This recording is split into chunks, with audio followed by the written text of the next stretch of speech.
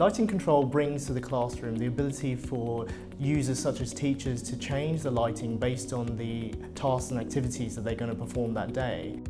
The teacher has control of the environment, so if they have a presentation where they need the pupils to focus on a screen or a whiteboard, we can take, for example, the lighting down so the focus is on the board or on a screen.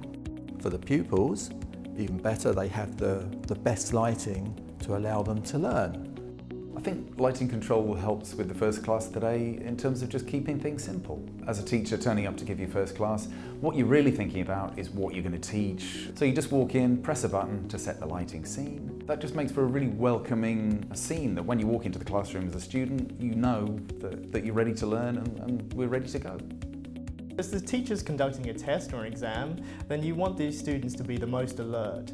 So this typically means the brightest lighting level and also the coolest, bluest tones of light. Presentation mode doesn't have to just affect the lighting, it can be integrated with other systems within that room as well. So when you hit presentation mode, it could automatically trigger the projector to lower and also the blinds to come down as well. What you can do is have a daylight sensor in your classroom, and that's communicating with the lights in the classroom, and that will then just gradually turn those electric lights down to maintain a really great level of light within the classroom. So as a student or a teacher, you don't notice that the electric lights are changing, but you're saving lots of energy. After the school, when the lessons are done, you might want a bit more automation to take place for cleaners and security personnel. So instead of having absence detection, you might want to switch to presence detection, so when the security or cleaner walks into the room, the lights turn on automatically.